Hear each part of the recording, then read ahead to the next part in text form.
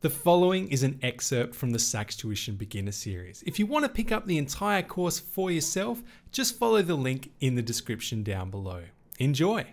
Before we dive into those new things in the book, I want to share with you a great exercise you can work into your warm-up routine, which will really expand your sound and hopefully get you more comfortable with big leaps on the saxophone. So this exercise is called the octave drop exercise and is achieved like this. So what you want to do is on a D, we're going to start off playing that D with the octave key on, and then we're going to take our thumb off the octave key to get the D below it. So it should sound like this.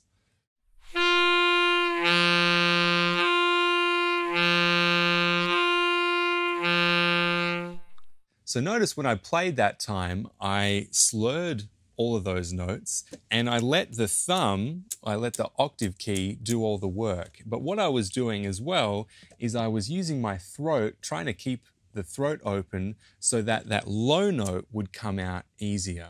So what you'll find if you just try and play this at home, the first time you do it, you might find that you have trouble getting that low note to come out. You might find that even though you take the thumb off the octave key, you're still getting the note above. So this is a great exercise to do because it really teaches you to open up your throat, to use plenty of warm air, and to help you get out that low note. Once you become really conscious of your throat and your embouchure, you can try and play your mid to upper register notes just as you would play your lower register notes.